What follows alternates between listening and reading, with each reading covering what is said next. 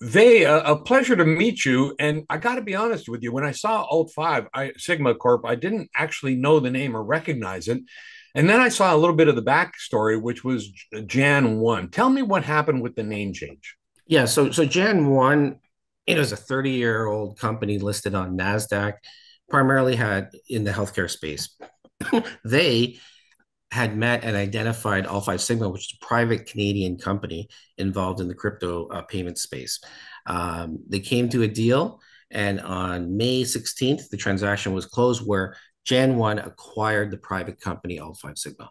Since then, we've tried to streamline the story so that if you're looking for ALT5 Sigma, you don't go onto a health tech, biotech website. So we really had to clarify that. So since then, Gen 1 has changed its name to ALT5 Sigma, and the ticker moved from JAN to ALT-S. So, just trying to streamline the messaging out to the markets. And since then, obviously, it's publicly disclosed, but we've hired an agent to look at strategic alternatives for those healthcare assets. Okay, but you've retained the NASDAQ listing and the Russell Micro Corp. Absolutely. We're a NASDAQ listed company, yes. Okay, cool. Now, tell me about the new business that you're doing then. What is ALT5 Sigma? Yeah, so it's a success story that took 6 years in the making here. The first 2 years, so we're not a startup. I want to be very clear.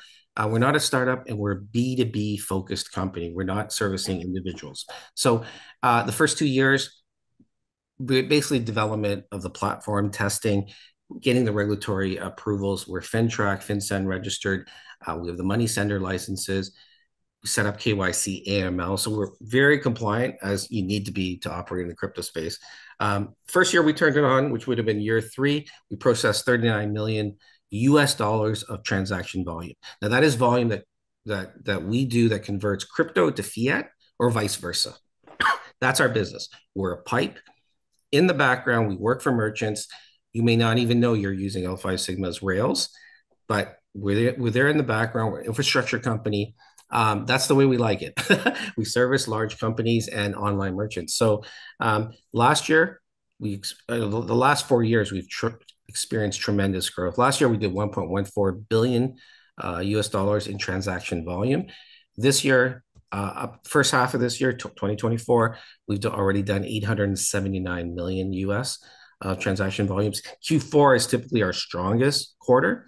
So I really believe we're going to vastly exceed what we did last year. We're already there. So as I mentioned, what we do is we go to merchants. Let's say you have a camera shop that you sell online, and you want to be able to, your users to pay in crypto for these cameras.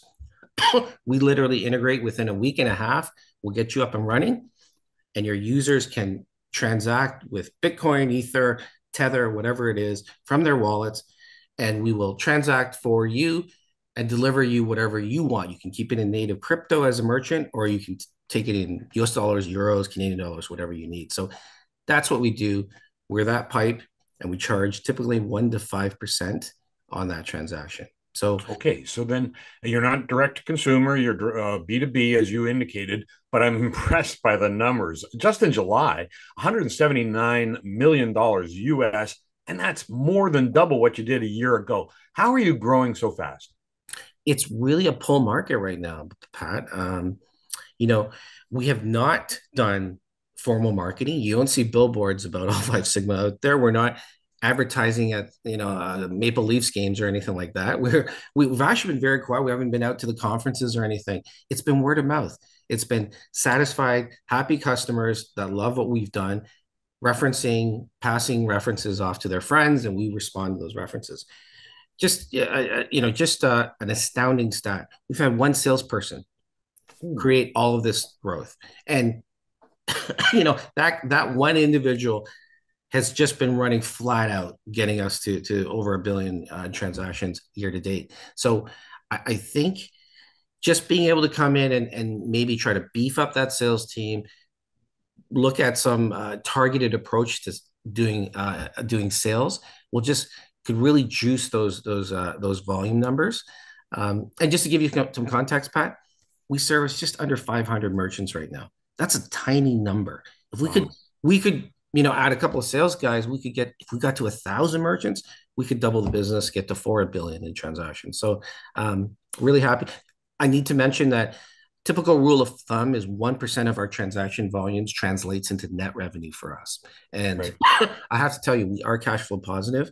We typically target just under 30% EBITDA margin. So hyper growth and profitability. So I think those are a killer combination. Is there much competition in that kind of a space, given the size of what blockchain is doing right now? Yeah, that's a really good question. What's really interesting is the traditional payment processors, the big guys, credit card guys, right? Like the guys that process for Visa, whatever, extremely conservative industry. And frankly, they don't want to step into crypto because it shines a regulatory spotlight on the whole company and on their business. They're there to protect their existing traditional business that is a cash cow. They make money sleeping, to be perfectly honest. So the fact that, do they want to step into the crypto domain where all of a sudden the SEC is looking very closely at that part of the business, which could affect negatively their entire business? It's not a risk a lot of them are willing to take. They may partner or make investments in the space, but they're very careful about that. So that's the traditional side. Certainly, there are a lot of startups that are looking to do what we do and be in the space. I think that the key is, do you have the technology? Do you have the automation internally to make these to provide secure, scalable transactions for your clients? And it's about getting volume. Like we've demonstrated that we were able to capture these merchants, and they're happy because they're referring their friends and business associates. So it's a bit of a land grab right now. I should tell you that the payment space last year was 3 trillion US. That's ex China too, and less than 2% of that were crypto payments. So we're early days, Pat. Only 2%, and we've been able to do this type of volume. So if that goes 2 to 3 to 4% of payments, that's a big number, even though it's tiny in the grand scheme of things. I'd be remiss if I didn't ask you, what are your thoughts now on the growth of blockchain technology and Bitcoin and digital currencies in particular? Do you see them taking over, 5, 10, 15, 20 years from now? I absolutely do, because I think, they're the younger generation, they're growing up with this now. They're very comfortable with it. I think, and they're going to grow up to be our business leaders, our CEOs, and incorporating that into their business plans. We see it more and more. I think there's going to be a potentially big catalyst with the U.S. elections coming up. That Trump has already said he wants the USA to be the center of crypto. They want to be the focus. They want to embrace it. I'm a big believer because I'm a technologist at heart. I'm an electrical engineer by training, so I understand. I see the value of what blockchain's all about. It's just about finding the right applications, but also the magic of what we do, Pat, essentially is dumbing it down. Make it simple. Make it simple, like you're paying with a credit card, but you're actually using crypto. It's complex behind the scenes. We do a lot of interesting. There's a lot of technology behind the scenes, a lot of hard work that goes behind the scenes. But for you, it's got to be simple. And that's what's going to drive adoption. And that's when my grandmother and your cousins and your nephews are all going to be able to transact without even thinking about it. Vay sounds like a tremendous opportunity. Thanks for telling us about it. Thank you, Pat.